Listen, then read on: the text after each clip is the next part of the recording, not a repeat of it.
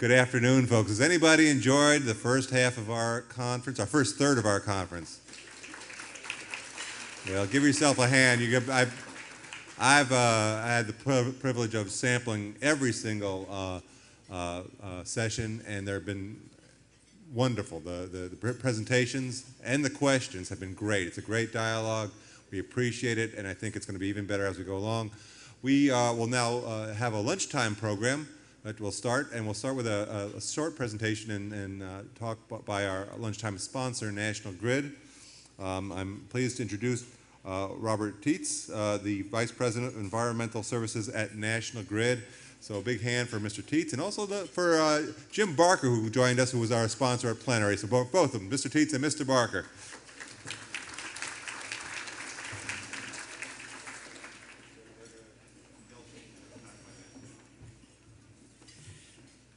Good afternoon, and welcome to lunch. We're very proud at National Grid to be able to be a sponsor of this great event, and we congratulate MWA for all the great work that they're doing to revitalize the waterfront here in New York.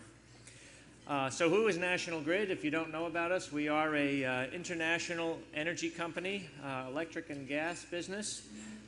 We have 19 million industrial customers, commercial customers, and residential customers around the upper part of U.S. and in the UK.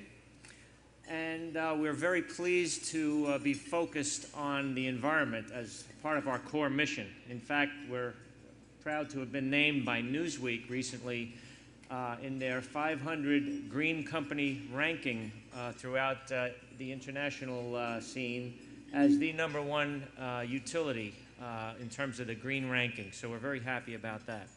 But although we are large and cover a number of states here in the U.S., we are very locally minded and locally focused. And we have a very particular interest here in downstate New York. About 60% of our total business is in New York, and we have a tremendous focus here, right here in the 5 boroughs. In fact, as environmental VP, the waterfront down here in New York City actually pulses through my veins because I grew up down here.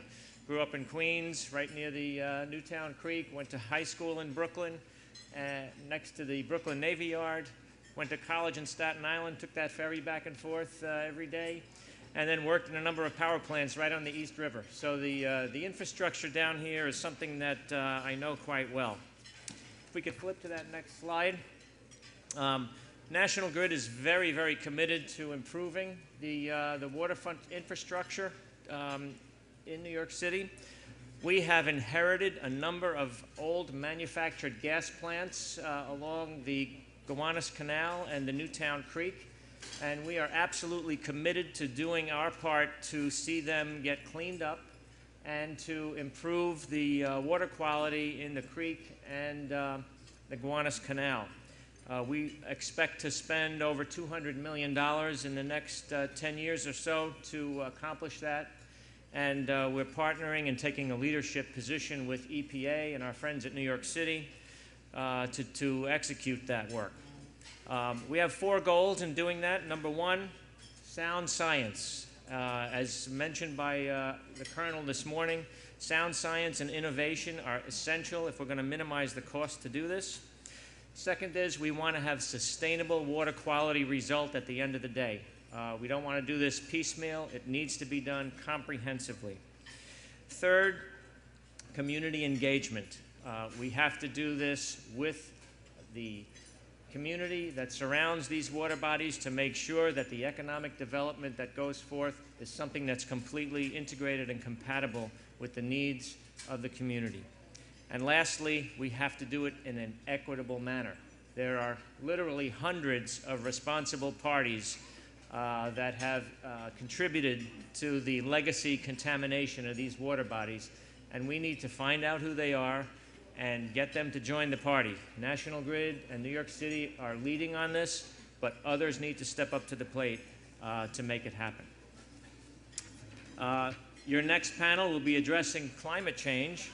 And National Grid is very much involved in climate change and trying to do something about it. Number 1, We have internal goals to reduce our own carbon footprint by 45% by 2020 and 80% by 2050, and we're well on the way to doing that.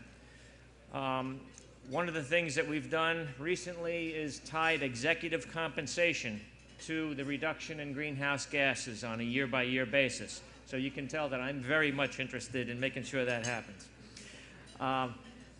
The other thing we're doing in New York City is we're strengthening and improving the natural gas infrastructure.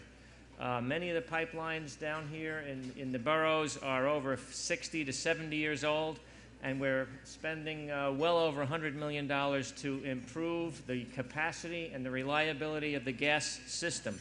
That will enable significant reductions in heavy, number 6 and number 4, oil displacement.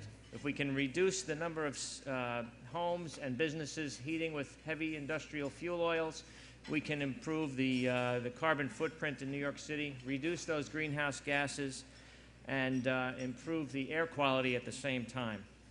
One of the real exciting projects we're doing and working with our friends in New York City, DEP, is the capturing of sewage digester gas from the Newtown Creek wastewater treatment facility. We're going to be taking that gas, cleaning it up, and actually injecting it into the natural gas pipeline system in New York. And that will reduce greenhouse gases by about 16,000 tons a year. And that's equivalent to removing about 3,000 cars from the road. A great way to capture and recycle sewage gas rather than letting it be flared into the atmosphere. So with all those things, I again want to congratulate MWA on a great conference, and we look forward to being part of the continuing improvement over the next many years. Thank you.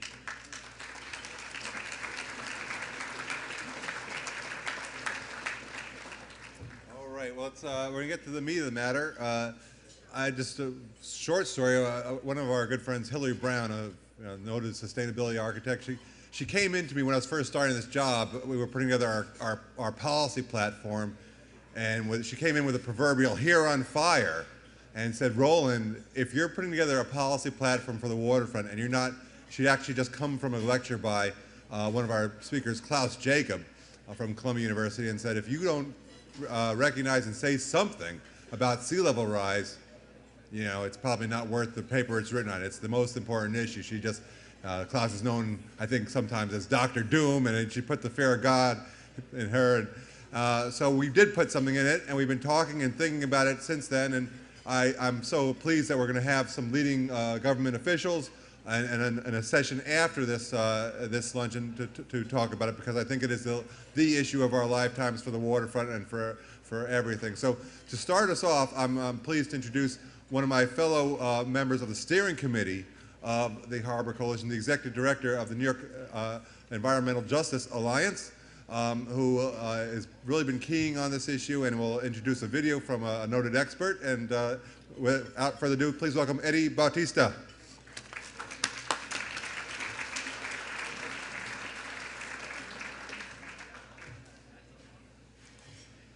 Good afternoon. How is everyone?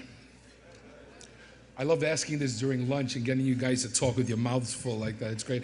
I want to thank Roland for inviting me to introduce Cynthia Rosenzweig. Actually, when he first told me, I thought it was introducing the actual Cynthia Rosenzweig.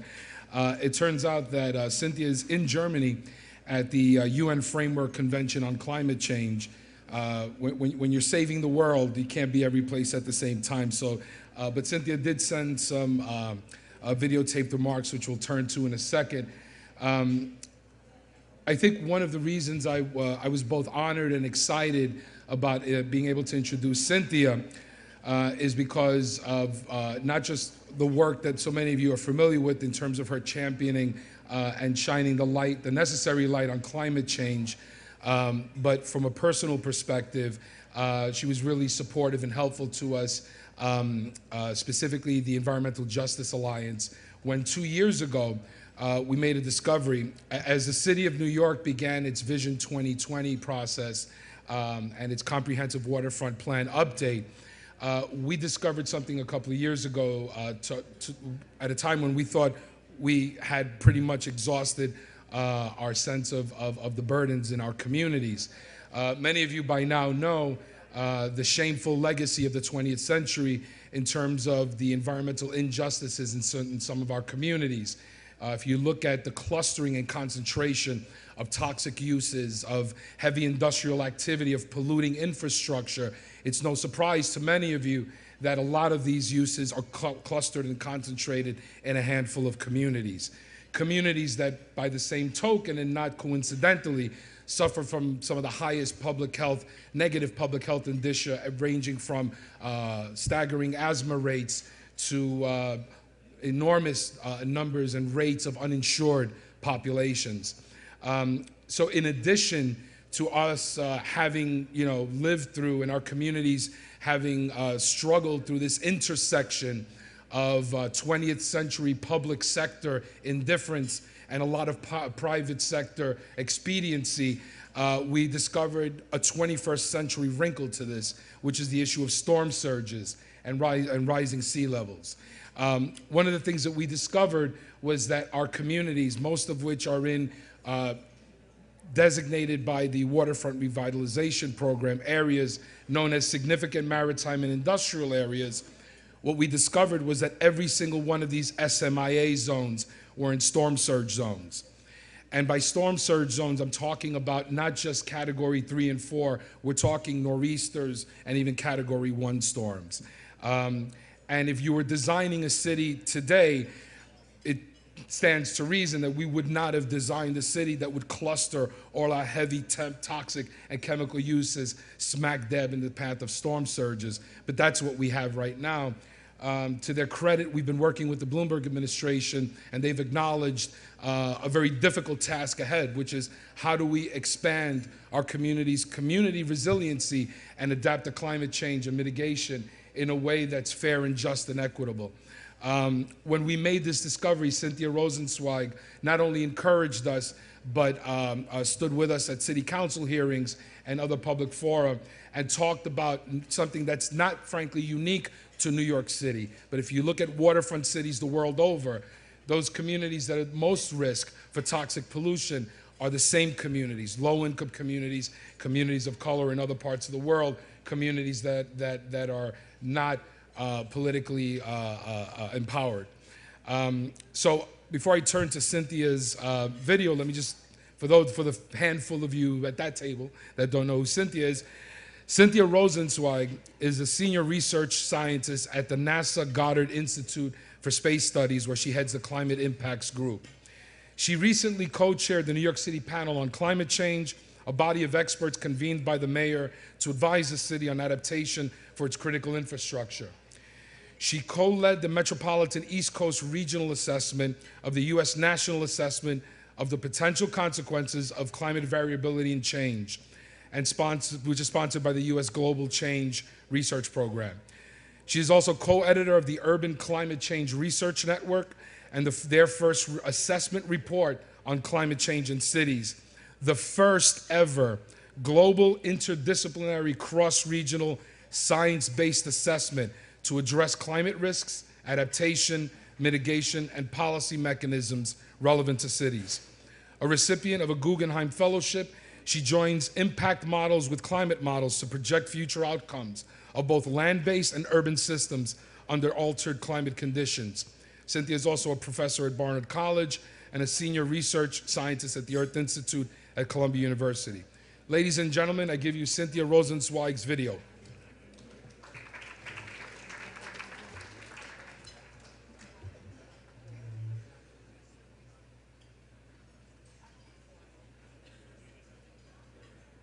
Hello. I'm sorry I couldn't be at the Metropolitan Waterfront Alliance conference on adapting to climate change. But I'm heading to Germany to participate in a meeting convened by the UN Framework Convention on Climate Change. This is a part of the subsidiary body for scientific and technological advice for the delegates who are negotiating the global treaty on climate change. Now let's turn to sea level rise, and because of our being a coastal city. The projections show, depending on whether we look only at the climate models or we bring in potential accelerated ice melt from the Greenland and the West Antarctic ice sheets, a range of 2 to 4 feet of sea level rise coming by the end of the century. Now again, 2 to 4 feet, it seems like, yes, we can build seawalls, yes, we could perhaps get ready for that. Again, issue very much arises with storm surge and how the sea level would affect the flooding associated with coastal storms.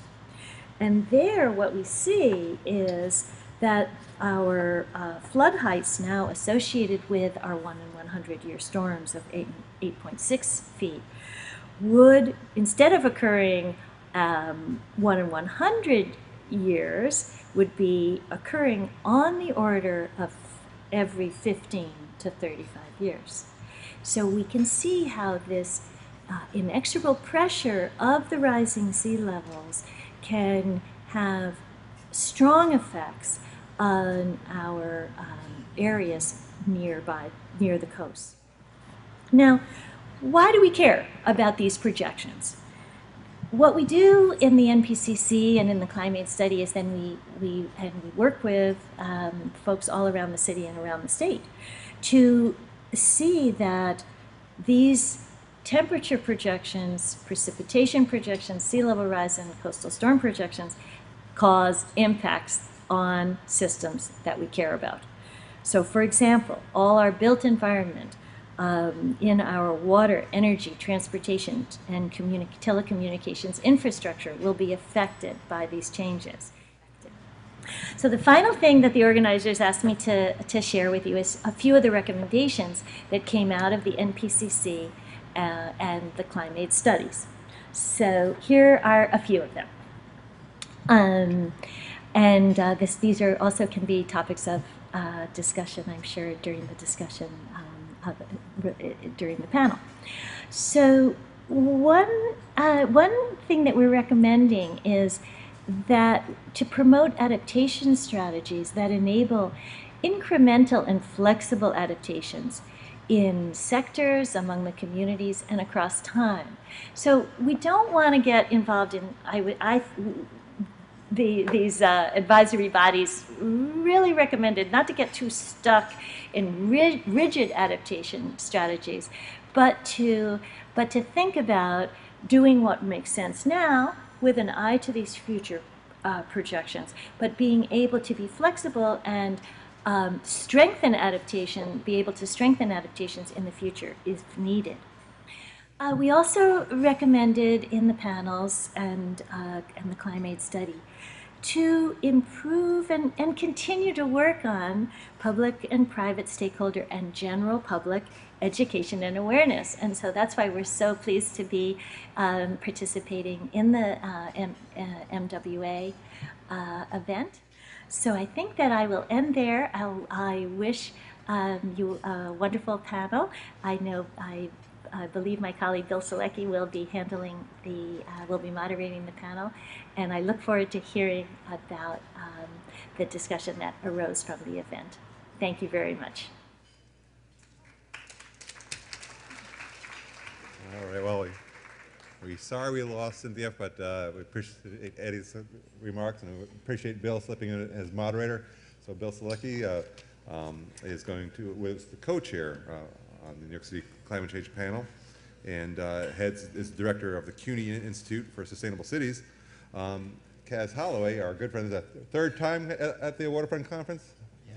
That is correct. A great partner of the MWA, and we really appreciate you being here. Our deputy mayor for operations, and we're honored also to have a representative of the state of New York, assistant commissioner for air resources, climate change, and energy for New York State Department of Environmental Conservation, Jared Snyder. So Bill, why don't you take it away, a couple words, and then we'd love to hear from our governmental officials.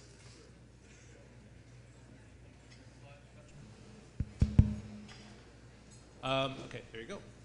Okay, first of all, thank you, Roland. Thank you for the opportunity to say a few words. I know Cynthia really wanted to be here, but unfortunately she could not. I'll try to sort of carry forward a little bit from some of the comments that she just made. I think one thing that's sort of, that kind of wraps around this issue a little bit is that there's obviously so much interest and attention at the waterfront just at a moment when the environment is changing, that we've developed a set of very important sort of regulatory opportunities, policies, and so forth to protect us from extreme events and from all the other sort of vagaries of the weather.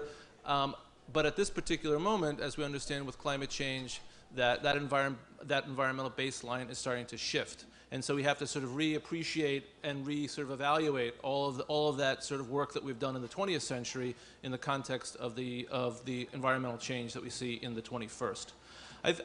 With that, I just want to say one other quick thing to bring this very much down to the ground. There's a lot of policy and understanding that areas right along the water's edge are vulnerable to flooding from extreme events and from a range of other sort of activities associated with the weather, such as the location that we're sitting right now. So these are well documented, well understood. One of the things that we tried to do as part of the NPCC is to understand, well, how is that profile going to change with expected climate change? And I think one of the things that's important, there's two very quick takeaways here. One is that the science of that understanding is shifting. So how much sea level rise is going to take place is a science question that's evolving and emerging, and with that so comes our understanding. So we see the range of 2 to 4 feet, which Cynthia highlighted. In some ways, if we use one set of models, we can have a number of about 2 feet of sea level rise in this century. If we use another set of models, which are increasingly being seen as sort of more appropriate, we could have a much greater amount, up to double that. So one of the things that we tried to do in the NPCC is a very simple statement, is to sort of understand, as I said, how far inland might an extreme event that occurs today, how far inland will that same event travel with respect to storm surge 100 years from now? And one of the things that became very clear, one, that exercise is fantastically difficult, and to creating those sorts of maps that illustrate that process is quite an interesting task. But within that, we defined 3 particular zones. Those places that we know are already at risk based on our own experience, those places that are far inland that under our current understanding of sea level rise will never be connected to a storm surge. But then there's all that middle ground that we have to sort of evaluate with respect to understanding maybe these are places that are now at risk to extreme events. Maybe this is infrastructure, neighborhoods, communities that weren't understood to be at risk in the current conception of this regulation, but will become so with sea level rise. So those are just a couple of takeaways. One, the science is evolving, and our understanding of what that means on the actual landscape creates a very dynamic environment in which to make policy. So with that, I would like to sort of shift it over to the 2 panelists to sort of comment, bring forward their thoughts, and then we can sort of move forward with the general discussion. So I think on the list we have Jared first. Oh, is that right? I'm happy to go first. Oh, I'm sorry. It's actually Kaz. Okay. I'm sorry about that. Well, I'm glad we cleared that up. Hi, everybody. I'm Kaz Holloway, Deputy Mayor for Operations. It's great to be here, and I just would like to take a second to acknowledge Roland. If we could give him a round of applause.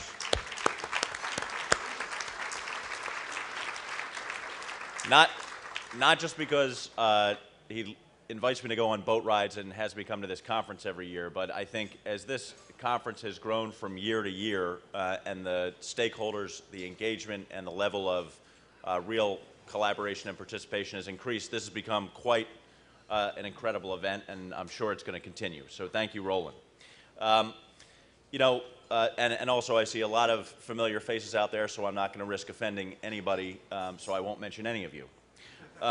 Thanks for having me here today. I have been in the Bloomberg administration since the beginning of the 2nd term. At the beginning of the 3rd term, I served as DEP commissioner, where the operational impacts, potential operational impacts, and the need for long-term investment for climate resilience really came to the fore for me. And now as Deputy Mayor for Operations, I'm really able to just carry that forward to the entire operations of the city. Sea level rise. New York City has 520 miles of coastline. We face real and significant sea level rise risks, and as has been noted, Cynthia and Bill headed the mayor's panel on climate change, which had produced a number of findings on which we are now making real operational and investment decisions. 200,000 New Yorkers live within a FEMA-designated 1 in 100-year flood zone. These include neighborhoods, industry, as Eddie Bautista mentioned, and we need to deal with that. One of the significant findings of the panel is that the sea level rise has gone for about an inch a year per decade, but as we've heard, that is increasing and could increase significantly, and by the century's end, we could see precipitation and temperatures significantly above where they are now. Now, the mayor's sustainability blueprint, Plan YC, which I know is well known to everybody here, has more than 30 initiatives that include up to more than $1 billion of investment in climate resilience.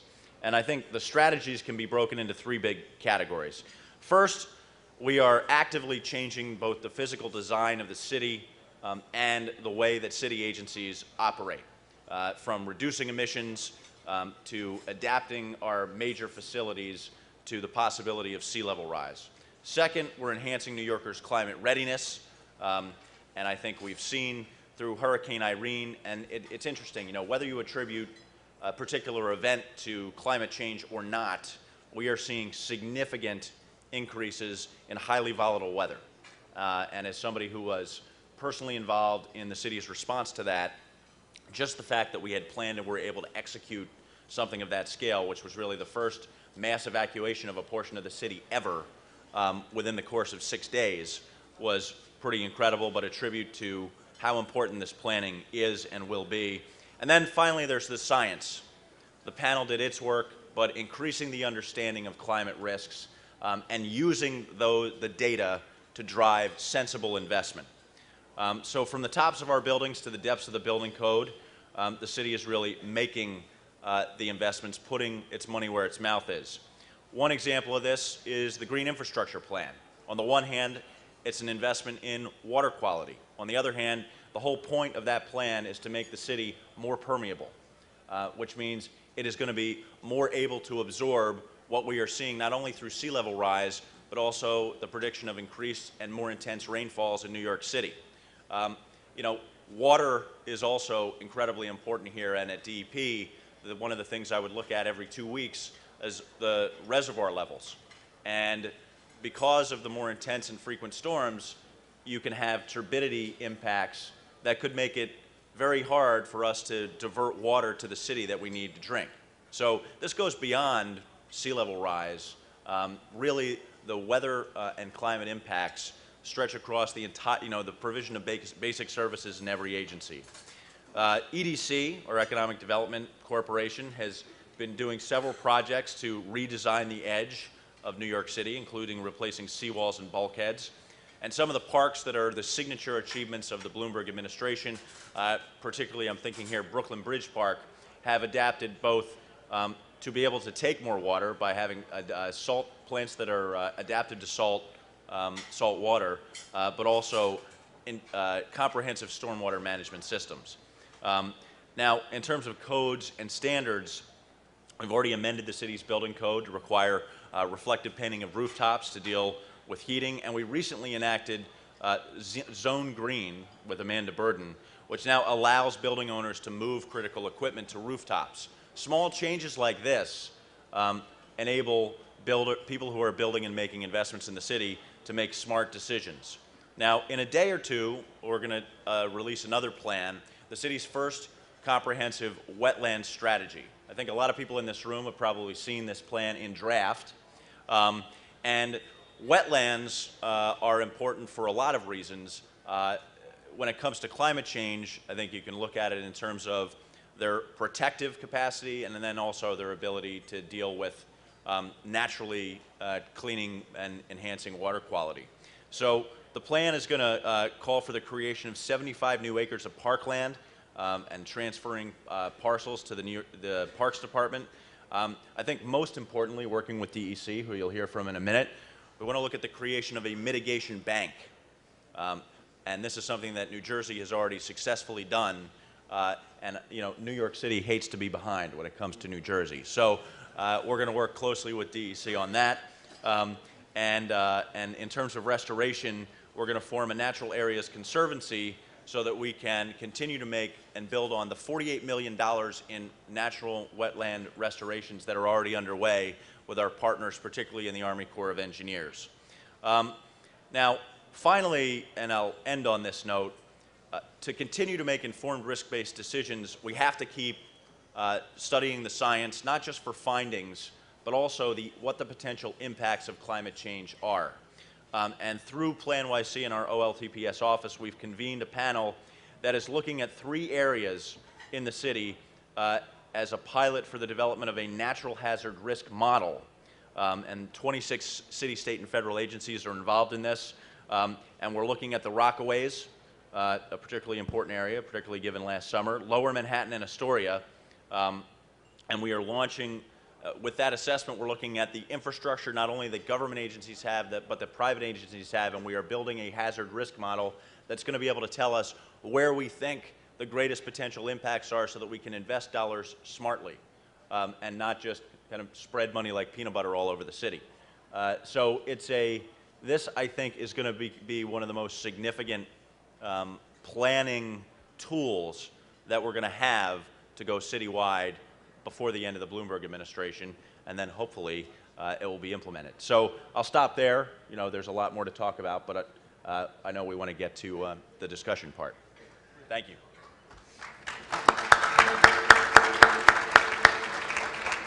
And now we'll hear from Jared Snyder. Okay, thank you very much. Thank you for inviting us to be here. Commissioner Martens was planning on attending, but he often loses control over his calendar, and he was called off in a different direction. So I prepared some remarks for Commissioner Martens, but I'd like to sort of start off by departing a little bit from what I prepared. Each time I come to New York City, I live in Albany now, each time I come to New York, I'm amazed by differences that I see in New York City, the greening of the city. And, you know, for example, walking here today, I was up on, what's it called, the High Walk? High Line. The High, never been there before, never even heard of it. And I'm walking over here from the train station, and there I see these people walking, you know, 20 feet above the ground, and there's you know, trees and everything. And so I got up there and walking. It was terrific. And I have to do a conference call after this. I think I'm going to settle on one of those benches and have my phone call. But then another example is tomorrow, and this is sort of more on the waterfront theme. I'm going to be back in town with my 11-year-old son playing for his Albany-based soccer team against a local team called Downtown United, I think is what its name, and they're playing on Pier 40, which is at the end of Houston Street. Probably all you guys know that. You all know about the soccer fields there. Well, that was news to me. I mean, I used to live in Soho, and that's where I parked my car. And now kids are playing soccer there, and I just sort of love the picture that presents of, you know, from parking garage to playing fields. So now, obviously, that's just one example of all the things that New York City is doing to build a greener city. I'm a biker. I see the bike paths. There's the bike sharing system that was just announced, green infrastructure, which Kaz mentioned. The list goes on and on. But unfortunately, despite those efforts, despite the efforts that New York State is taking, many other governments, businesses, climate change is happening. This past March was the warmest March we ever had. The 12 months starting last May through this April were the warmest 12 months we have ever had. These rising temperatures have many ramifications for New York State. There's increased air pollution, loss of habitat, deadly heat waves, migration of disease-carrying pests that haven't previously been up here. And of course, for this conference, sea level rise is most important. Now, Kaz mentioned to the storm last summer, you know, I think the city was somewhat lucky that it sort of ducked a bullet there as the storm switched direction a little bit. And people in upstate New York weren't nearly as lucky. I mean, there was tremendous devastation up there. But that's an example really, I think, sort of a bellwether of what is to come with the changing climate and how we need to get prepared for that. Now, there's also more subtle effects of rising sea levels. There's the loss of habitat I mentioned. One example that we see down in this area are the loss of salt marshes, which are an important habitat, an important ecosystem in this urban area. Jamaica Bay, Pelham Bay, they're also on Long Island, and we're losing those. And you know, that's one of the areas that we need to keep in mind as we prepare for the changing climate. And then, as Eddie mentioned, of particular importance are the communities. And basically, I was going to say pretty much the same things that Eddie said about, we realize that many of the most at-risk communities to a changing climate and rising sea levels are environmental justice communities that are already exposed to more pollutants, to issues of contaminants in the vicinity, and that just becomes scarier and more dangerous when you recognize the potential of flooding on top of it. So what are we doing about that as policymakers? What are we doing about it in Albany? Unlike many other environmental issues that we deal with, dealing with climate change requires partnerships. Considering we're on the waterfront, I'll say it requires an all-hands-on-deck approach. It's very different from the way we normally do rulemaking. I'm in the policymaking. I'm in the air quality area and climate change and generally when we do air quality regulations, it's the work we do is fairly straightforward. We identify a problem source, power plants, motor vehicles. We know the technology. We know what kind of emission reductions we needed, so we develop regulations that require emission controls in those places. We have the science that enables us to do that. That's our bread and butter. Climate change is very, very different. We're dealing with a changing science scenario. The science is always developing, and we have to look at it from a much longer time frame. We also need to look across every walk of life. I mean, everything we do as a society affects climate change, affects our carbon footprint. And so there's no sort of one single regulator that has all the answers. We need to use all the tools we have available from the various different policymakers. So let me just tell you a little bit about what we're doing in New York State, first to mitigate climate change and then on the adaptation side. On the mitigation side, one of the innovative efforts that we have is the Regional Greenhouse Gas Initiative, which caps and reduces emissions from the power sector. And that sounds sort of traditional, but one of the things that's very different about it is we are auctioning off the allowances and we're using the proceeds to invest in energy efficiency and clean energy. And the result of that is we're creating jobs at a time we need jobs, and we're actually reducing electricity bills. A study came out, an independent study came out a few months ago that the Regional Greenhouse Gas Initiative across the region is reducing electricity bills by over $1 billion. And that stands in stark contrast to the usual idea that when we regulate, we increase costs. We're actually reducing costs with this regulatory approach. We're doing a number of other things on the mitigation side. One area that we're starting to look at is the transportation side. Again, we're taking a multi-state approach of working with our partners in other states to figure out how we can sort of apply the RGGI model to reduce emissions across the transportation system. The governor has also announced a number of initiatives. One is the New York Sun Initiative, which is going to restore New York's leadership in solar power. It's going to double the installation of solar power in 2012 from what it was in 2011, and then quadruple it in 2013. And sort of, as I mentioned, we need to bring everybody that has a policymaking role to the table. We're working with communities in something called the Climate Smart Communities Program and the governor's Cleaner, Greener Communities Program. The Climate Smart Communities Program, there's 103 communities that have taken the Climate Smart Communities Pledge to take steps to reduce their emissions and prepare for a changing climate. And so we're providing them the tools so they can make the smart decisions on a community level so that we reduce carbon footprint across New York State. So let me move on a little bit to adaptation and what we're doing to prepare for the changing climate that is coming despite what we do. What we do can actually reduce the amount the climate changes, but it is going to change and we need to be prepared for that.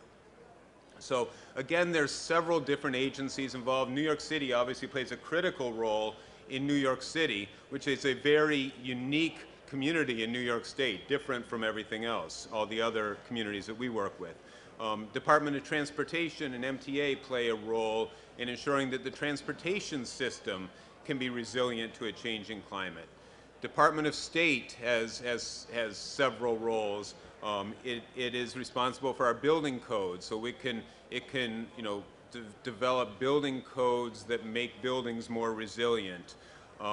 It's also working with DEC and other agencies on the Climate Smart Communities program to develop a guide to coastal community resilience that we hope to get out to stakeholders in the fairly near future. Turning to my agency, DEC, we're evaluating some of the ways that we can play a leadership role. One of the recommendations of the Sea Level Rise Task Force was that there needs to be an official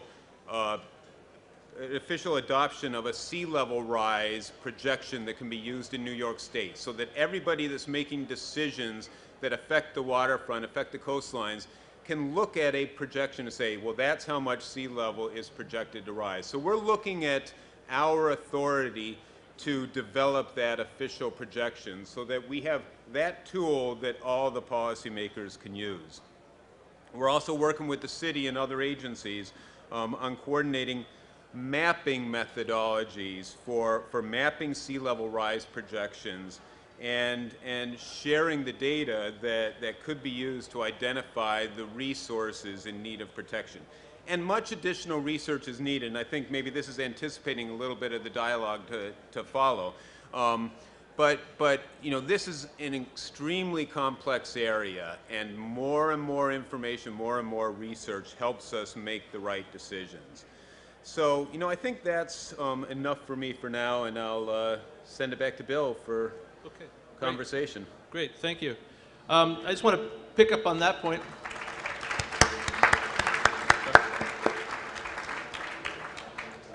I just want to pick up that point for a moment in the remaining moments of this session with the notion of what do we know and what don't we know, and what does that mean with respect to policy. I mean, there's a lot of knowledge that has been brought forward about what climate change might look like. In fact, we can sort of look at the climate record for the city of New York and for the state, and we know that the climate has been shifting already in some ways, some significant ways, and we can sort of look into the future. But there are big things that we still don't fully understand. I mean, some of the things that are very relevant to the coast, like probably the most obvious is the frequency and intensity of hurricanes and other sort of extreme events like nor'easters are still sort of beyond our sort of modeling and sort of science understanding of how that might shift into the future. Certainly there's a lot of logic that those kinds of extreme events could become more frequent, but that's still yet to be defined.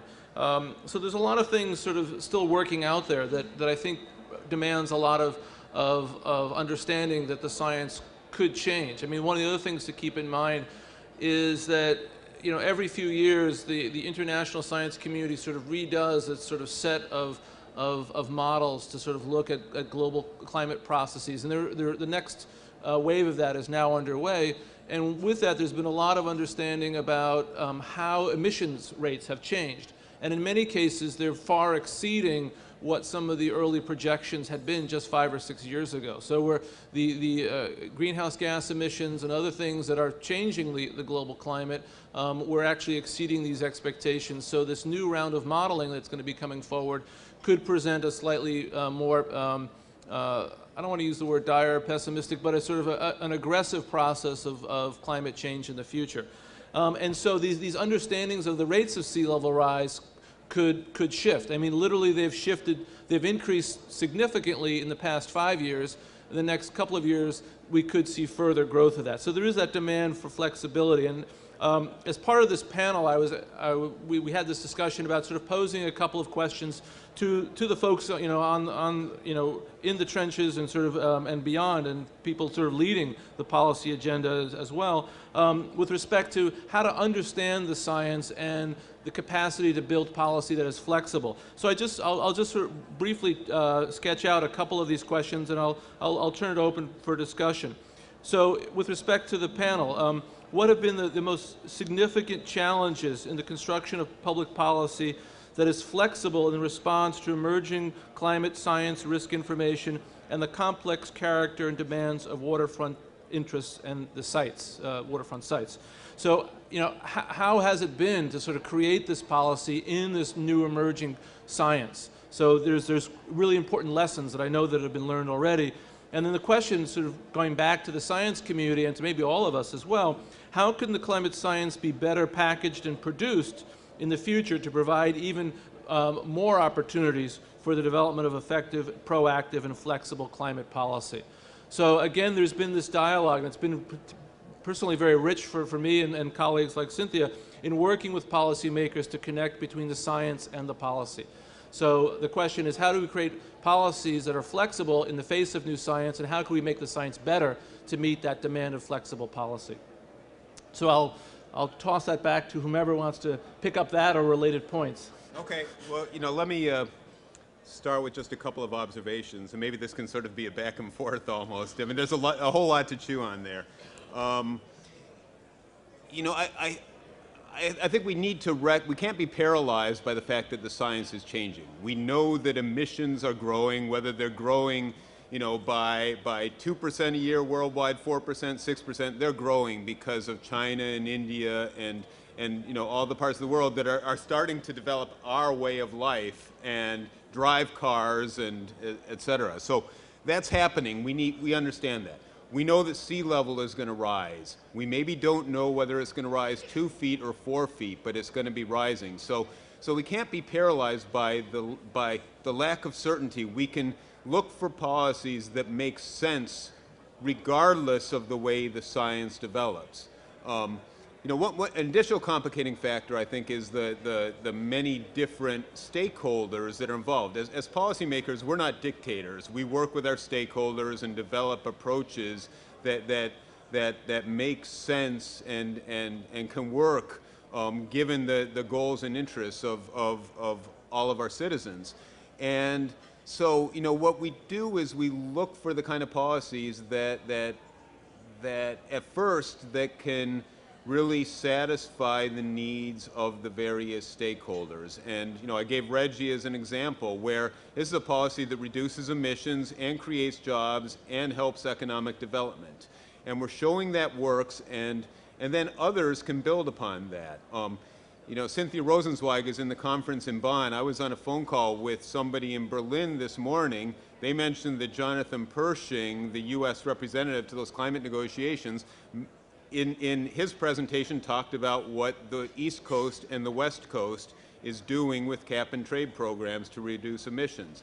So it's sort of that policy leadership helps us, shows what policies work, and helps us then make policy decisions that work regardless of the changing science. Okay, so maybe to build on that, I think that on the question of flexible policy, one of the challenges that you face in flexibility is what do you mandate?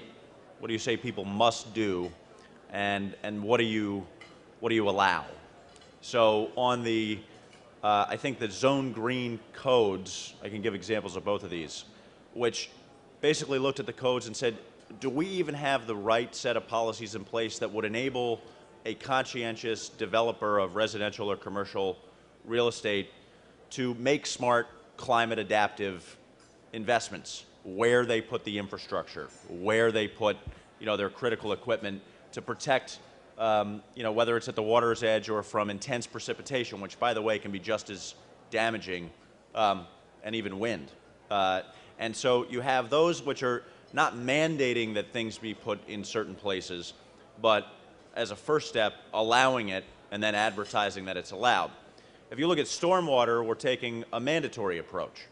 The city recently enacted a set of stormwater rules that will that raise the level of stormwater that developers have to handle on their own properties by an order of magnitude. It used to be 2.5 cubic feet per second, now it's 0.25. That is a policy decision where we're saying, look, you don't have the choice. You have to manage this on site because the city's infrastructure, the public infrastructure on its own is not going to be sufficient to deal with it. I think personally where we are between those two things strikes a good balance for now based on what we know.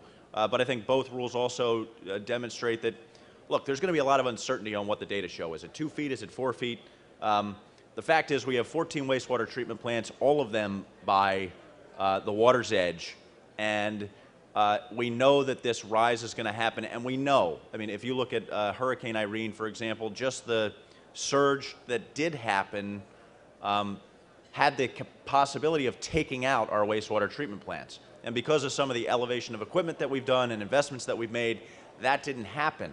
But it would be foolish for the city to say, well, we're not quite sure whether it's going to be 2 feet or 4 feet, and so we don't have to really deal with this right now.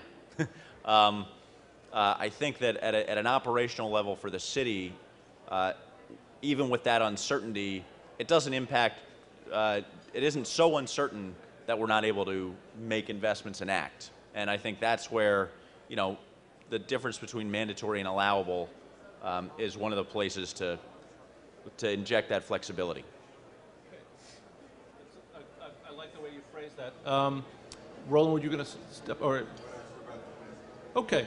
Well, one of the things I want to sort of mention is sort of tying this together. I think that's, you know, it's a particularly interesting moment. Obviously, there are a couple things that were mentioned. One is that New York City is, and New York State for that matter as well, is an international leader. I mean, the folks are in Berlin and other places are looking, you know, at what cities like New York are doing. New York is very much seen as a model. And I think the other thing to sort of think about is that, you know, even though there is that sort of capacity that we've had to present a model case, the possibility of learning still takes place. And I think Hurricane Irene and what we just experienced this past the end of the summer, and then all the other sort of aberrant weather, I think we need to look at those events very carefully and from them distill those lessons learned, both with respect to adaptation, but where can we still improve the science, at least that's from my perspective, in understanding what the impact of these events are going to be. And with that, I think we'll draw this session to a close, unless there are closing comments from either the two panelists. And thank you all. And Thank you, Bill, Kaz, and Jared. Thank you very, very much. All right, folks, let us give you some news you can use. If I can have your attention even back there. First of all, we're going to take a short break. I think we're almost back on schedule. About a 13-minute break, and then we'll start per our regular schedule for the next set of sessions. Second, look on the back of your thing. You should have your congressional district noted. And if you are able to come to the second session, a workshop where 14 different congressional offices will be represented here right in this room. We'll be talking about priorities in each of their districts. I think it's going to be a great discussion. And then finally, or not finally, penultimately, we're going to have a boat tour, a cocktail boat tour at 5 o'clock. So if you want to end the day with a bit of fellowship and meet in a more casual setting, many of your fellow participants, please join us. We'll be leaving the Hornblower Hybrid, a brand new boat from Statue Cruises. Is going to be right here at Pier 60. And also, it's a very innovative new boat. We'll be hearing about it from Terry McRae, the head of Hornblower, about what's new and different about the Hornblower Hybrid. And then finally, tomorrow morning, up at Pier 66 Maritime by the Frying Pan, we'll be continuing our conference there. So again, thank you very much. Enjoy the rest of the afternoon. See you on the boat, and I'll see many of you tomorrow morning up at the Frying Pan. Thank you.